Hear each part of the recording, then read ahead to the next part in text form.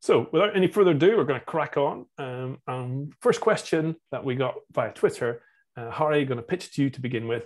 What exactly is instructional coaching? What is it not? Cool, thank you. Is that the most controversial one we've got, or is it going to get more controversial with time? We'll see. Like maybe Sam we'll see. We'll be able to make it more controversial. Cool, fingers crossed. So if I tell you, Peps, or the asker of this question, that I've got a coach in pretty much any realm of life, you'd sort of have a sense that I see someone regularly, they sit down with me, they talk about what I'm up to, maybe they give me some advice, some encouragement. And if I have an instruction, so that could be a life coach, it could be a fitness coach, it could be a sales coach, and their job would be to make me better at that thing. And an instructional coach is just there to make me better at teaching. And Atul Gawande's got this, the surgeon who's written beautifully about sort of everything to do with medicine, has got this really nice essay asking, why don't professionals have coaches? And in particular, he references having, he's like, I paid an 18-year-old to help me play better tennis. Why haven't I paid someone to help me become a better surgeon? So he does, and becomes a better surgeon. So instructional coaching helps you get better at teaching. Where it gets confusing, I think, I guess when I was a newish teacher, one of the conversations that I heard more times than I want to relive is someone would say, well, what's the distinction between coaching and mentoring? This was meant to be an interesting discussion question for a few minutes. And a mentor sort of told you what to do, and a coach sort of didn't. And so instructional coaching, as we would see it, I think, on this call, we would distinguish from this kind of pure non-directive growth coaching that you might have experienced. There's definitely a place for it. There's a time and a place when sitting down with someone and just talking about how you feel and what you're up to is really powerful. But we would say that in instructional coaching, there's an element of direction and an element of precision. So if I sit down with an instructional coach, they're not there to hear me talk about my feelings or just how I thought the lesson went for 45 minutes. We want a really clear process that gives rise to a really precise bit of feedback, and the instructional coach would then support me to act on that feedback. So it's a really pointed tool for making teaching better. It's not a chance to chat in the nicest possible way. And do you think that Atul Gawande had an instructional coach or a growth coach? Well, a surgical coach, but yeah, I mean, so he specifically talks about being in the operating theatre and being given feedback that he was raising his arms too high during surgery, and that meant he actually couldn't control his hands as precisely as you really want to be if you're operating with, like, you know. So this really expert surgeon says, hold your hands lower down. The movement needs to be in your hands, not in your elbows. And he kind of resents it and does it and realizes it makes him a better surgeon, which I think for many of us, first time a coach turns up and says, try this, maybe you haven't thought about that. There's a kind of, and then we get over ourselves and realize that kind of precise feedback can be really powerful. I've got a few follow-up questions, but I'm going to stop hogging the floor, go to Sarah and Sam, see if they've got any pushes or challenges.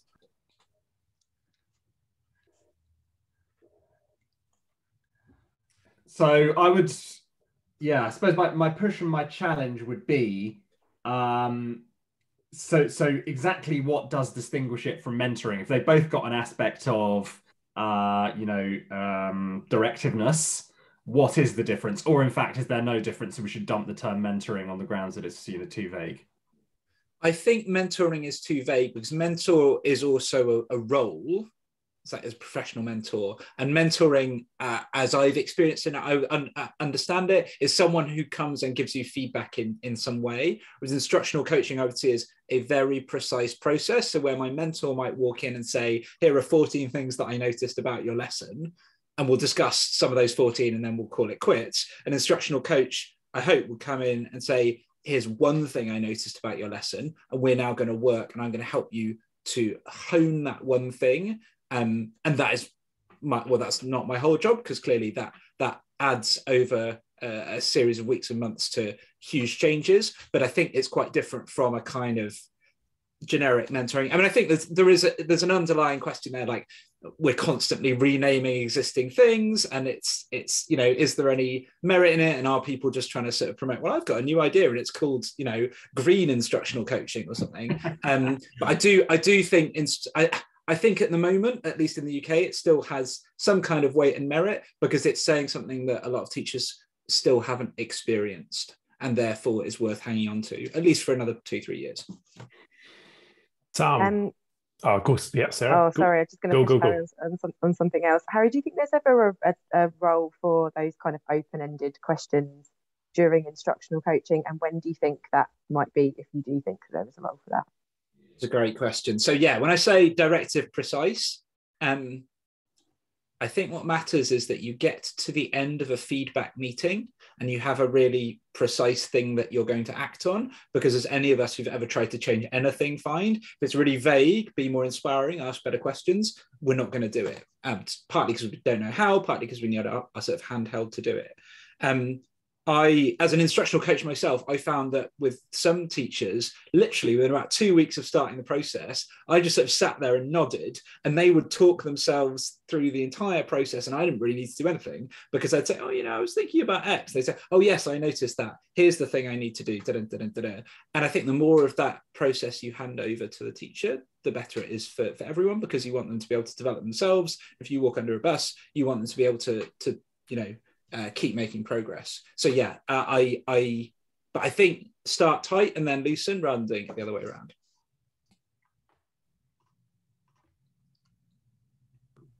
Sam, how effective is this thing that Harry's just described, and what is the strength of this evidence?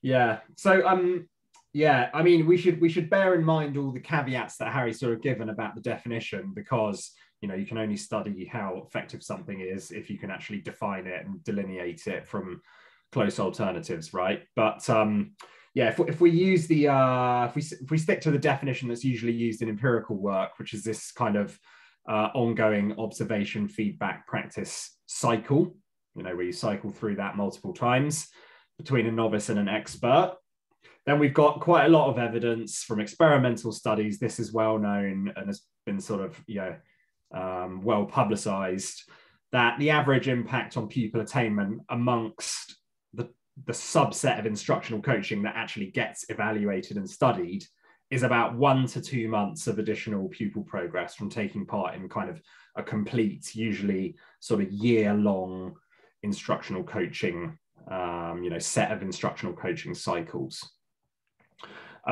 There's a really good question to be asked about this, which is, how do we know it's the instructional coaching that's kind of doing the work here, as opposed to, so in the famous Kraft, Blazer and Hogan meta-analysis, about a quarter of the studies, I think, are all about one type of instructional coaching program, which is my teaching partner and its various incarnations. So how do we know that this average effect size 1 to 2 months isn't just being propped up by the content in that program being really good, and actually you could have done it by some other means that's not instructional coaching?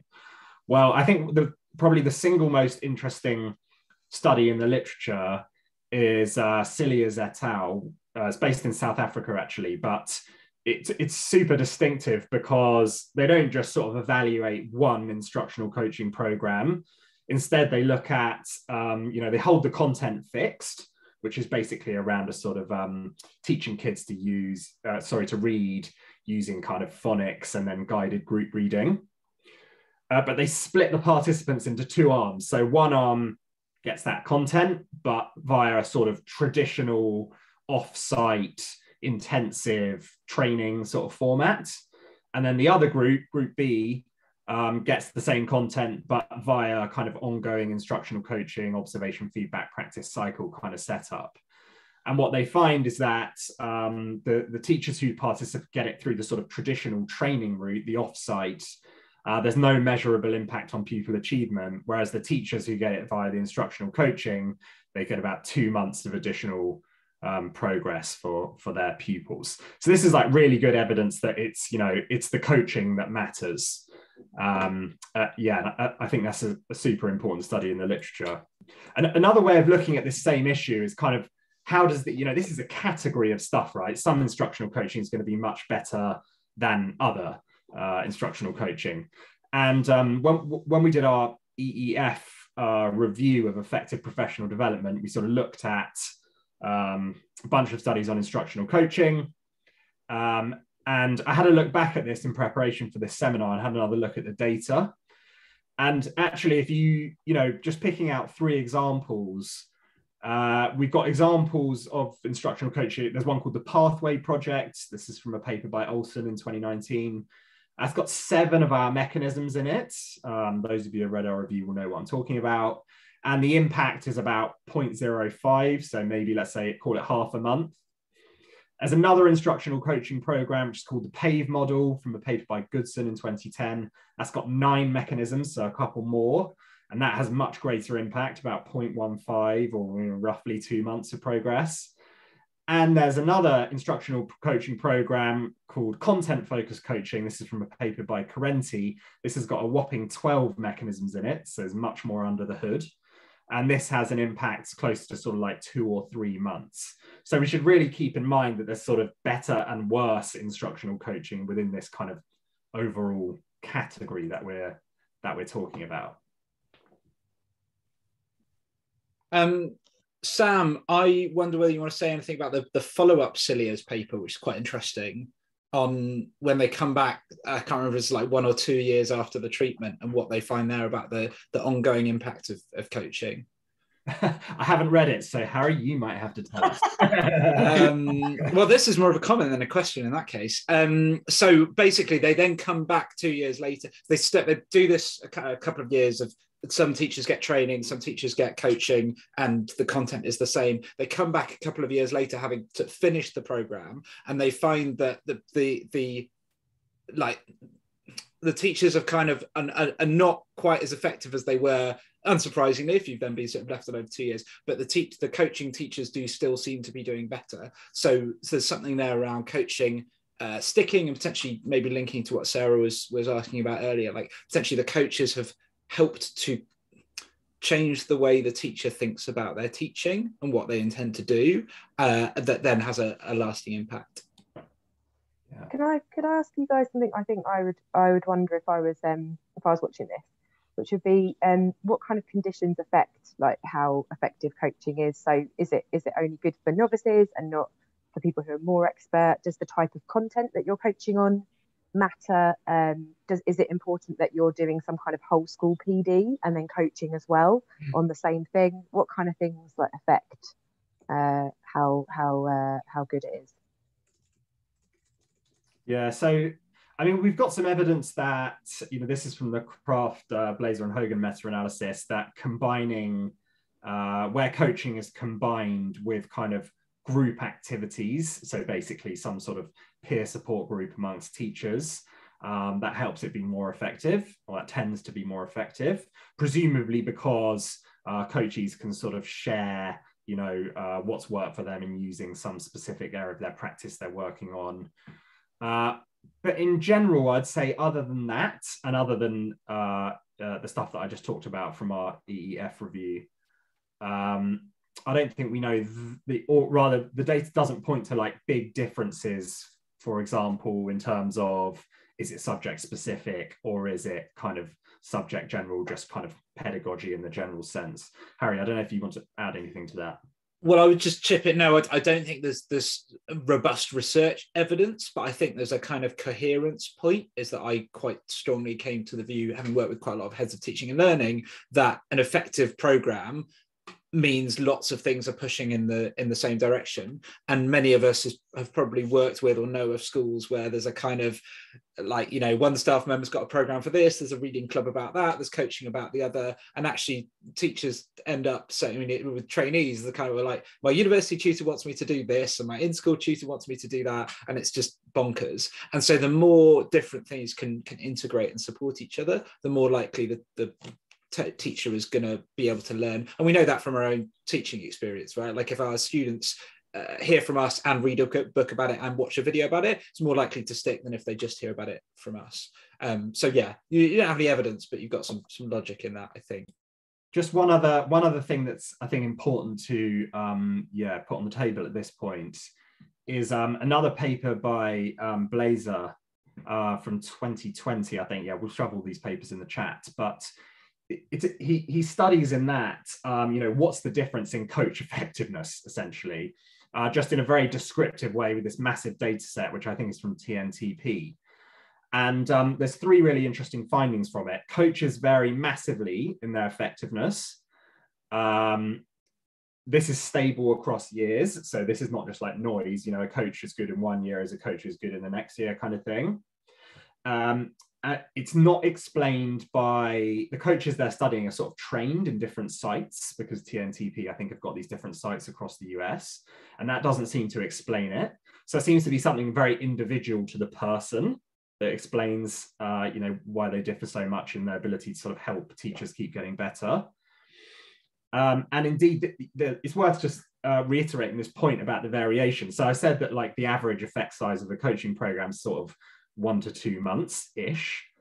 I mean, if you look at Blazer's estimates, that suggests that, you know, probably within that program, you've got some coaches who are adding, you know, very little, perhaps 2 weeks progress, and some who are adding 3 months of additional progress. So what's going on at the coach level really, really matters. And maybe we can sort of return to speculate a bit more about this later in the seminar. Sarah, I know you've been potentially doing a bit of thinking about this. What is it that makes a coach effective, and does that fit, or the similarity between the coach and the coachee matter at all? Yeah, I think it's a really good question. And some of what I'm about to say is sort of based on research, but a lot of it is just experience, I suppose. So if we think about what Harry said about precision, so we do want during this coaching that the coach is able to kind of get across some kind of like precise sort of step for the coachee to do. To be able to achieve that precision as a coach, you need to have quite a lot of expertise in the area that you're coaching in. So you need that kind of pedagogical expertise, probably that you've gained through your teaching. But you need more than that, don't you? Because you need to be able to take something you're pretty expert in, that you're pretty fluent at, and be able to break it down, model it, explain it, and do all these weird and wonderful things with it that a teacher wouldn't necessarily need to do. So you need to provide feedback that's very like precise and quite specific. It's more than just, you know, vague feedback like, you know, telling a football player they need to score more goals is not useful. We were looking for like what is it and how can we kind of break it down. So you're going to need that strong pedagogical understanding, but you're also going to need to leverage all that stuff you know about how learning happens with pupils and apply that to the coaching as well. So breaking down, modelling, and running practice. But there's also other stuff involved in this. So even though there's some stuff in the research that suggests that perhaps relationships is not quite as important as we thought, my experience has been relationships are really important between the coach and the coachee. So building up that element of trust and detaching any coaching that you're doing from any kind of performance management, for example, such that it's really low stakes. Showing that you're really credible. So if you're going to be a coach, my advice would be to be coached by someone else, because then you get to really experience what it's like to be on the other end of it, how it might feel, and it just makes you more careful about how you do stuff. Another thing that I found really the best coaches seem to do is if they want the coachee to do something, they model it first. So if they want the coachee to practice, they're obviously going to model it and break it down first.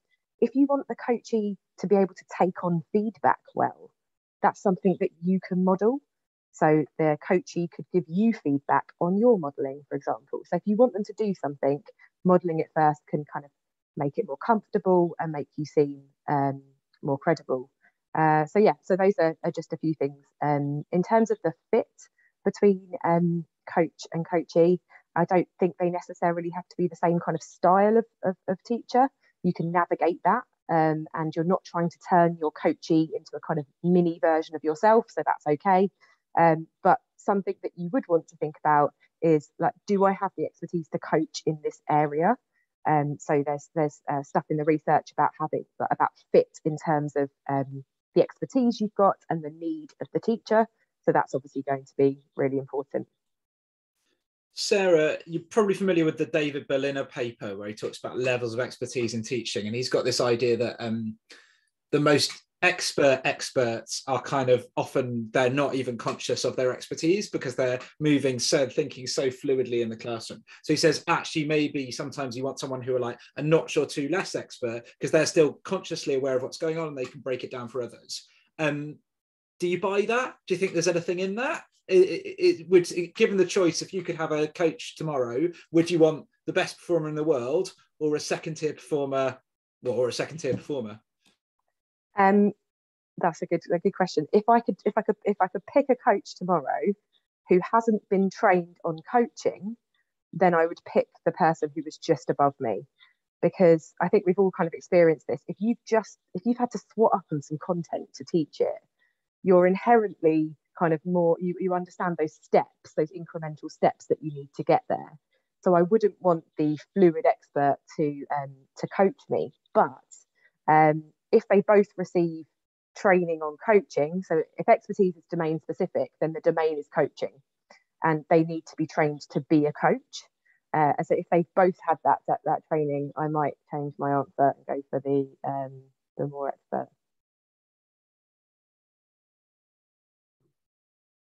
Okay, last question before we move to the floor. And if you are somebody out there listening who has a question, we'd love to invite you up in a few minutes to ask the panel. So let us know via the chat or the Q&A, or just drop Joyce a line on Twitter.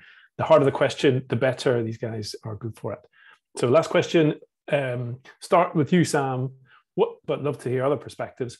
What research do you think is needed next to move our understanding of instructional coaching forward? Yeah, good question. So there has been, I took this as an opportunity to go back and look at the sort of papers from last year on instructional coaching. And there's a lot of people sort of calling for more research on how to train coaches and how to develop coaches. And there's a very interesting paper by Jennifer Lynn Russell, where they train coaches to use what they call deep and specific pre-lesson planning with their coachees. So working through, thinking through, the specific action steps in a lesson and how they relate to sort of the interaction between teaching and learning. That's basically what they mean by it. And they find that the coaches who they sort of work with to improve on this do in fact do better deep and specific pre-lesson planning based on these independent observations. And then as a result, they see more what they call conceptually sophisticated maths instruction in their classroom. So this is like the first paper in the literature that I know of on how to train and develop coaches, but I think we need a lot more in that regard. There are these huge variations in effects between coaches, and there is absolutely no reason why researchers can't work out what is driving those differences and sort of put them to work. I think we also need a lot more research on the kind of personal factors, and I agree with Sarah's point that this must be critical. Just even kind of basic things like rapport and how to build rapport and trust in that sort of, frankly, quite intense dyadic kind of relationship. And Ariel Boguslav, who works at, she's based in the US, Virginia University, has developed a tool for kind of coding up coaching conversations to allow for sort of systematic analysis of what's going on sort of dialogically within them. And we're going to work with Ariel, Kate Forbes, Dixons and Cabot in England, obviously, to use this tool and to analyze do some in-depth analysis of coaching conversations, try to understand what differentiates better from worse conversations. And then the last thing, I mean, it's worth just returning to like, why did Joyce and Showers start thinking about coaching in the 1980s? And so how have we kind of ended up here? And basically their motivation is around transfer, right? They're worried that other forms of professional development just don't transfer into the classroom. And so they sort of develop coaching as a kind of, it's more geographically proximate to the classroom. So often there's like rehearsal happening in real classrooms. It's more temporally proximate to the classroom because you've got this cycle of feedback and practice, unlike the people just doing the kind of one-off big off-site session. and it's more kind of proximal to the kind of needs and interests of the coachee, right? It's personalized.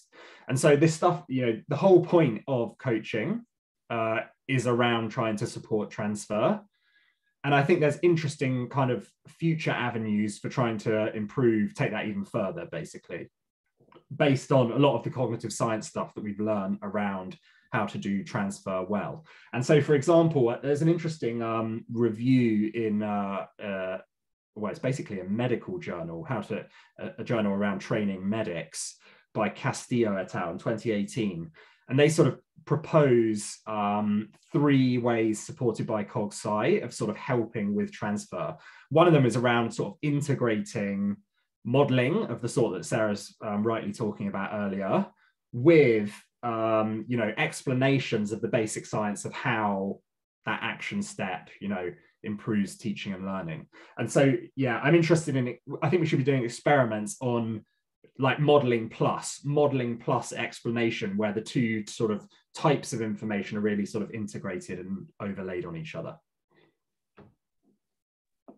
All right, Sarah, any quick additions to that before we move to the floor? Much too simple compared to Sam's really sophisticated answer, which I agree with fully. But I think more micro and more macro. So we actually, to my knowledge, Sam may correct me, don't have any RCTs of randomized controlled trials of instructional coaching in England. I don't see that as a deal breaker, and I find it detestable when people say it's not going to work in England, even though there are 50 RCTs in America. I think it's ridiculous. Nonetheless, I'd like to see the EEF fund, you know, if we're going to put loads of money into other interventions, some of which have not been very well designed or very well implemented, I think we should be testing it at scale here. And then the micro, I mean, it's not that there's a shortage of this kind of research in English education journals, but I'd just love to read more of the kind of, this is a case study of one instructional coach with 2 teachers and what they found difficult. And here's a transcript of the conversation. And that kind of thing can sometimes be incredibly revealing and really help you as a coach or a trainer of coaches to sort of see your work in new ways. So those are the 2 things I'd love to hear a bit more of. Sarah, I'm going to assume you've nothing to add. Okay, cool. All right, plan is I'm going to pause now for 30 seconds, potentially a minute, and I'd like everyone to have a think about a question they would like to ask during the second half, and type it somewhere. No, you can type it in the chat or the Q&A, or even just message Josh on Twitter. So quick 30-second pause, folks to grab a drink, and then I'm going to ask some people to come up and ask some questions.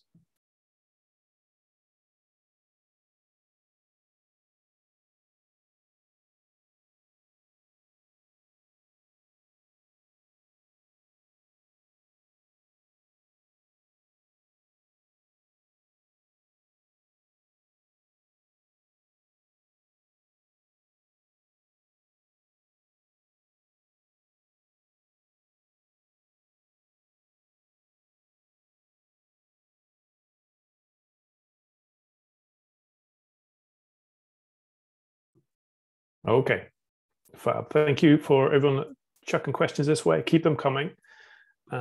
Josh, I can't see you, but I'm hoping you're here. There we go, Josh. Good to see you. Would you like to see if is there anybody who's keen to come up and ask a question of the panel? Sure. So Sam Gibbs has sent the very first question in, and I happen to know that Sam's also knows her stuff on instructional coaching, and here she is. She's agreed. Hi, Sam. Send her live. Hi, Sam. So Sam's got the first question. Sam, tell us, just a quick, who are you? And then give us your question. Hi everybody, so I'm Sam and I'm here with Holly Cavell. We're at the East Manchester Academy. We are really interested in instructional coaching. We've been doing it here for a couple of years, and we have around about 6 members of staff now that are trained up as coaches that we think use that really effectively. At the moment we're working on developing our model and sort of adapting it and making some changes to it, and another thing we're really interested in is how we train our coaches as well. So what we wanted to ask was, given the new kind of the EEF research on professional development and their work around mechanisms, we've been thinking about the role of goals and teachers setting their own goals in instructional coaching, and particularly in terms of like what we know about value and motivation. And we wondered whether you whether you could add anything to like our understanding of the research on that, but also whether you thought there was a conflict there. So just picking up on some of the things you were saying before about precise feedback, which then necessitates a precise action step. Like there's a danger, isn't there, that instructional coaching becomes then quite episodic and sort of from one action step to the next. That's what we've been grappling with, really. So do you see teachers setting their own goals as in conflict with the kind of concept of coaching being instructional?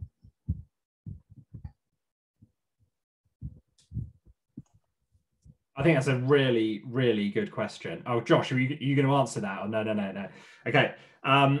So I think there's probably just better and worse ways of doing it, basically. I mean, obviously, if the goal is 100% set by the coachee with no guidance or with no sort of reference to the like preceding coaching conversation, then you basically make the coach redundant, and essentially what you're doing is like reflective teacher practice.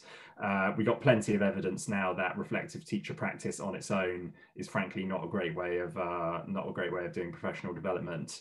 Then there's a sort of continuum from you could be completely directive at one end and like bad directive as well, so lacking in sort of explanation for reasons why something is being, why a kind of direction has been given. But I think there's probably a sweet spot which is just somewhere in the middle, right? And I'd be interested to hear what you found about this, Sam, but where as long as there's been a kind of very evidence-based process in the coaching conversation, maybe you're pointing to some video, maybe you're pointing to some, artifact that's been brought along from the lesson. If there's some research being brought to bear as well, and there's a kind of careful reasoning and kind of co-problem solving process, then I think a skilled coach can get to the point where the goal that the coachee would set for themselves is basically the goal that the coach in conversation and through a like joint problem solving process would have wanted them to come to anyway. And there's actually there's a video on the ARC YouTube channel, which is a pretty good example, building on what Harry said about transcripts and examples, of a coach doing exactly this with a coachee. So I think best to try and basically dissolve the distinction between have you set it and have I set it, on the grounds that a skilled good quality coaching process means that basically they agree by the end of the conversation anyway. Sam, what have you found, Sam? So that's pretty on point, and I think we found that that's usually quite easy to agree on the goal, and it's not really that hard. What we found quite useful actually is Josh's work on learning problems, and that then helps to marry like the bigger picture of coaching. Like we think of it as like more like a curriculum, which I think is a term you've also used, Josh, in that the goal is like the destination or the end point, but by like unpicking these learning problems, sort of like lesson by lesson or coaching session by session, we can sort of move towards that end goal. I think the goal is really useful for framing the coaching. It depersonalizes it as well, particularly if it's a student-centered goal. So it takes away like what Sarah was saying before about developing trust. It really aids with that as well. I think it aids with motivation, particularly like in the school, it's like in challenging circumstances, like where we are, there's lots of things happening to staff at once, lots of like really fast pace. So it's actually helpful for staff to have that focus.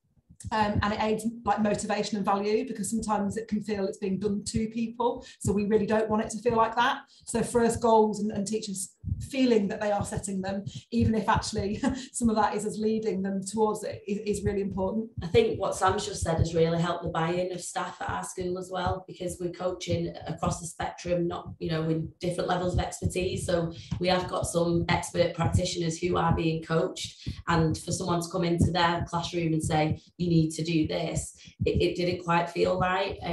Whereas actually making it more of a discussion and then working together to come up with that goal has really improved kind of the take up and the buy-in from the coaches as well. And again, we've taken a lot from Josh on responsive coaching, and we've tried to create a model that is responsive at all of those stages. So we'd ask, for example, like, does the teacher need us to model it in a directive way, or can we co-construct a model, particularly if the teacher has a lot of subject expertise that the coach doesn't have? So yes, that's some of the stuff we're grappling with. We're not there yet, but we're trying. Super, Sam. Thank you so much. Great question.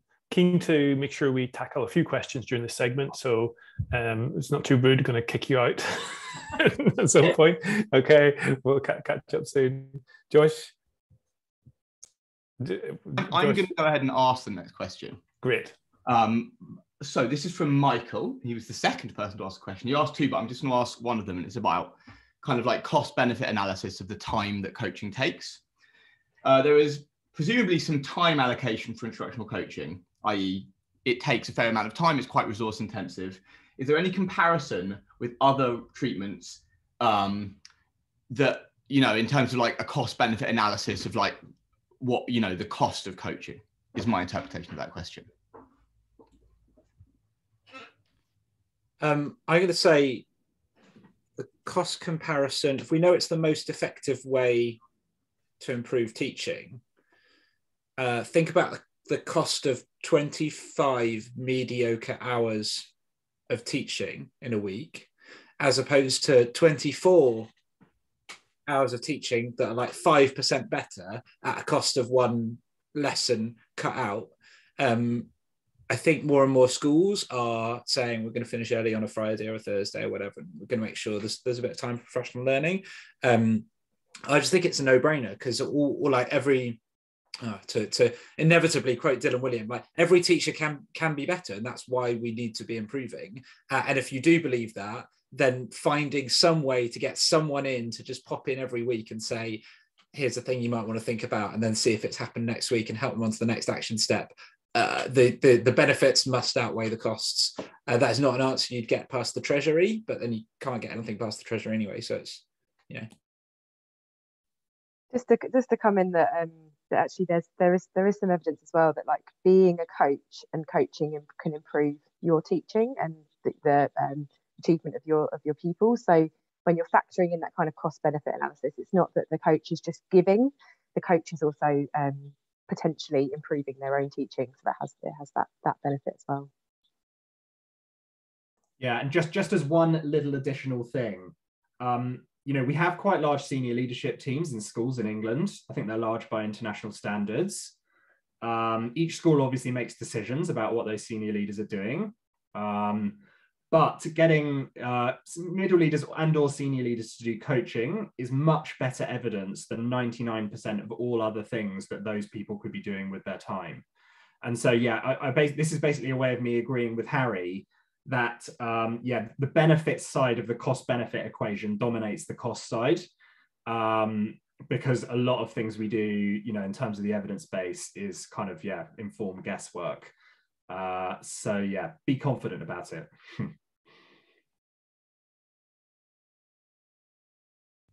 I could go ahead and ask the next question. So I'm busy inviting people up left, right, and centre, because it'd be nice to get some more people to share their cameras, but without forcing someone to come up, I might just ask some questions. So the next one is from an anonymous attendee who definitely won't want to come up. An anonymous attendee says, does it matter what the underpinning pedagogy the coach supports or believes in? Does what the coach believes about teaching and learning or pedagogy make a difference to the potential outcome that the coaching can have?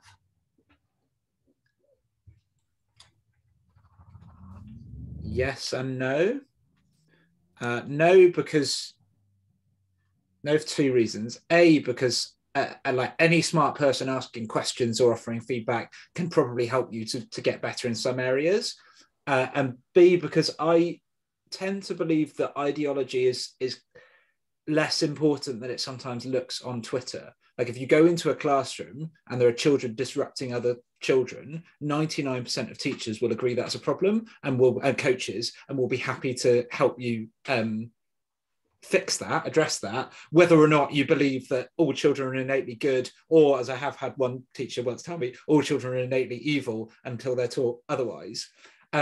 So those are my sort of no's. My yes is like some mental models of teaching, some ways of looking at how the learning process are more accurate than others. And clearly a coach who is equipped, who understands our best current guess on how things work in terms of working memory model and cognitive load, is going to be better equipped than someone who's not familiar with that evidence to explain why students are confused and come up with a viable solution. So my preference would always to have someone who really knows their stuff, but in extremis, I'd be happy to have any coach, because I can probably learn something from them.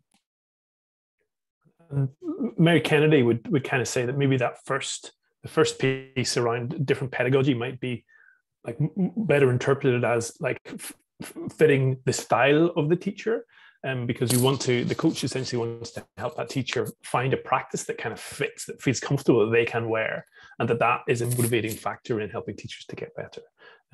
So yeah. Next cue. So we've had 3 of these similar questions, which are about evidence around video coaching. So John Waith and Danielle both asked, is there any evidence looking at the effectiveness of video coaching as opposed to in-person observation? What research are the panelists aware of that supports the use of video with instructional coaching? Yeah, so I take this to mean like the observation part is with the coach not in the room, but viewing it via a video, right? So I think there are 3 studies on this where they've directly tested video versus in-room coaching. 2 of them found that there was no measurable difference, and I think one of them found that in-person was better. I think it probably, how to interpret that, I'm not entirely sure, frankly, but it's worth thinking about just what are the affordances of a video of a classroom, right? So what is the coach not going to be able to see if they're looking at the teacher's practice via video compared to being in the room? And the risks are around, seeing the classroom as a whole, seeing the way that the pupils are responding to the teacher, because most cameras just point in one direction at once, right? So probably if you've got an incredible video setup, I can see that it wouldn't make much difference. But you probably want to be, you want to be cognizant of the fact that, what can you not see when you're observing via a video? Completely agree with Sam. I have been around quite a lot of classrooms recently in which teacher is teaching, the students aren't doing anything in their books, and that's quite hard to spot over video.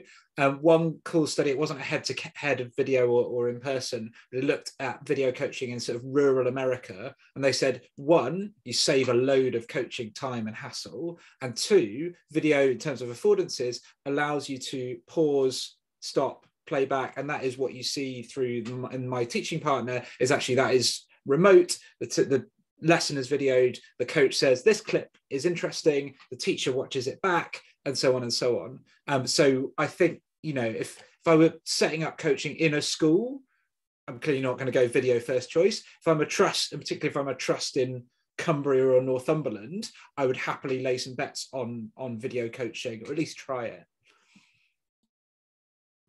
It's worth mentioning that the My Teaching Partner project or program that is kind of used as the basis of a lot of the evidence around instructional coaching is predominantly video based. Yeah, and just to be clear, I think even if you've got the coach in the room, it can sometimes be helpful to have it videoed anyway, because it just supports this kind of analytical, evidence-based approach to like understanding what happened in that lesson afterwards in the kind of feedback stage. So I think it can still be valuable even if the coach is there.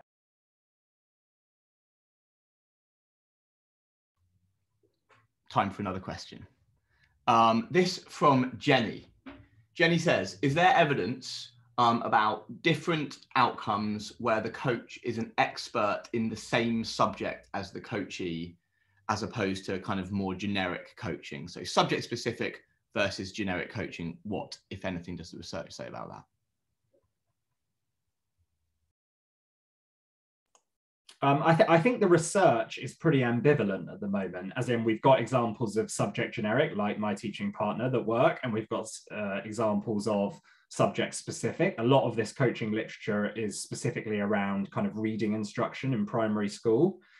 I think you're basically thinking about the interaction between the coach's expertise and what you are coaching them on, right? So if it's subject specific coaching, you need somebody with really strong like subject general pedagogical skills, you know, a strong model of how teaching and learning happens. And if you've got if you've got subject specific coaching and you're teaching them how to use, you know, analytic phonics really well in the classroom, well then your coach needs to be an expert on that. So yeah, it's an interaction thing rather than just is subject specific better or is subject general better.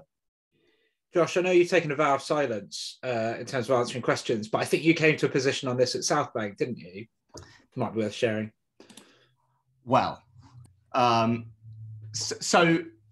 pretty sure this came from the craft paper, but I'm happy to be proved wrong.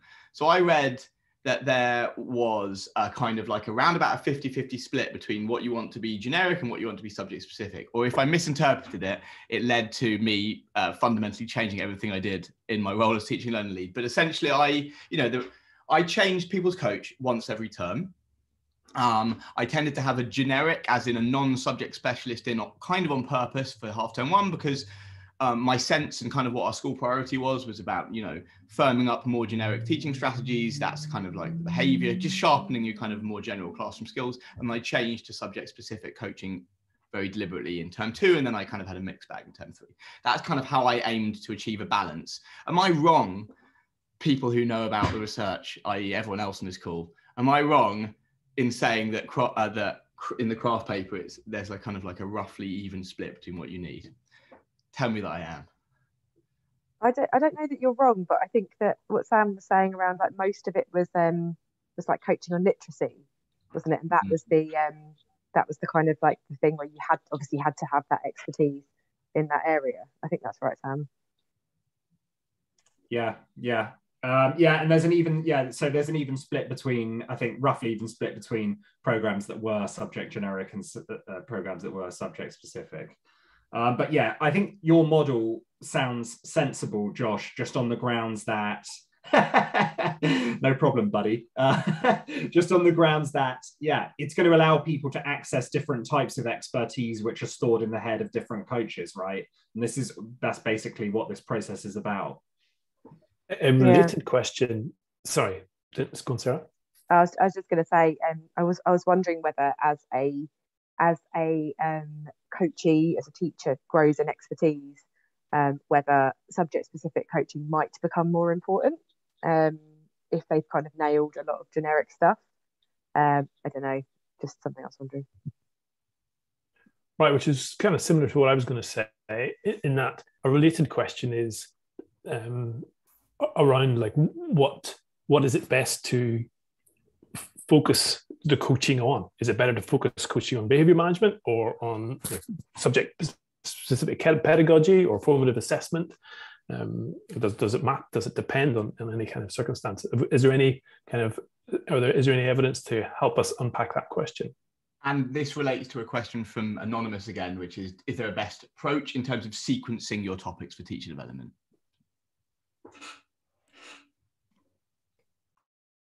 I mean, at risk of saying the most obvious part of the answer, if the students aren't like sitting and listening and feeling safe, they're not going to learn anything, no matter how clever your explanation or formative assessment strategy is.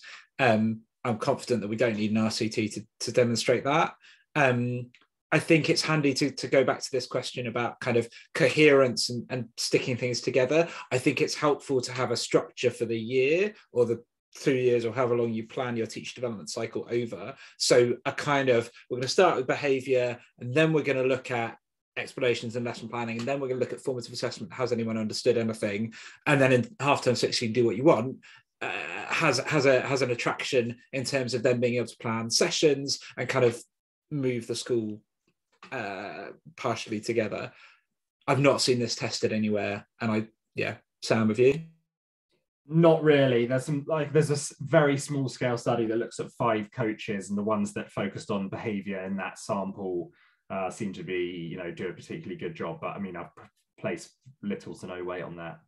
I think we should not forget the personalized nature of coaching. And this is crucial for sort of motivational reasons, really, in that, coaches really like it if you help them solve the problem that's in front of them.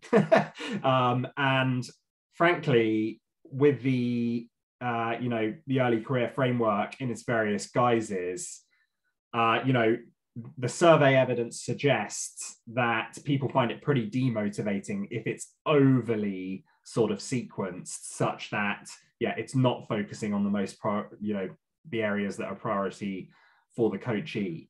And there's also, I mean, everybody's very into thinking about curriculum at the moment, right? Which is, and there are good reasons for that at the pupil level. We learn about new things much better if you've learned about related things in the past. But actually, the fact that, coaching is a one-on-one thing means that we can sort of break out of the need to teach everybody the same thing at the same time. And like where there's opportunities to benefit from that, we should. And also, often we don't know ahead of going into a teacher's classroom kind of what the challenges are going to be. And we might not even work it out really until like partway through, the coaching session, which relates to Josh's thing about like, what's the problem we're trying to address here. And so, we shouldn't like smother or kind of undermine the potential of coaching to do all these things by overly sort of pre-programming what we're going to focus on. Yeah, I think building on what Harry and Sam have said, and sort of linking to some blogs by Josh, so hopefully I don't misconstrue what you said, Josh. But I think, like as Harry was saying, unless some certain fundamental conditions are in place, everything else is going to be made a lot harder. And Josh kind of links this to like Willingham's simple model of memory, and like that attention arrow. And like if you don't get the attention stuff right, then like really there's not a lot of point coaching on some of the other stuff down the line until they're actually like focusing, paying attention as to what's being said. So whereas there's not a kind of strict necessarily way that you should kind of follow these things, that Josh's blog on that is very useful. And thinking about like the change sequence and not just like jumping from action step and area to area, and actually thinking, one week's not going to be enough to kind of solve this problem. What are the sort of string of action steps that I need to put in place to actually enable this teacher to improve in this area? Seems pretty important. There's like, this might be slightly different for teachers if they're kind of quite new to the profession. There might be a more rigid sequence. I'm not sure. We've certainly placed a bet on that on Ambition in our early career framework program, but we've started with behaviour, but within that you can kind of chop and change. So there might be some more high leverage things to start with for some teachers. Wow, thanks folks. Josh, we got like 1 minute left before I wrap up. Do you reckon we can squeeze in a quickie last question? I mean, it's a really good question. It may be a hard one. And just to say, if you've asked a question about making coaches better or about implementation, we've not answered them on purpose because we're talking about these two things in later weeks, which Peps will talk about shortly. So sorry, we haven't got to your question. What metrics from Danielle, what metric can I use to measure the effectiveness of my coaching program in the first year of implementation? Quite a big one for 1 minute, but and also a really hard one. 30 seconds.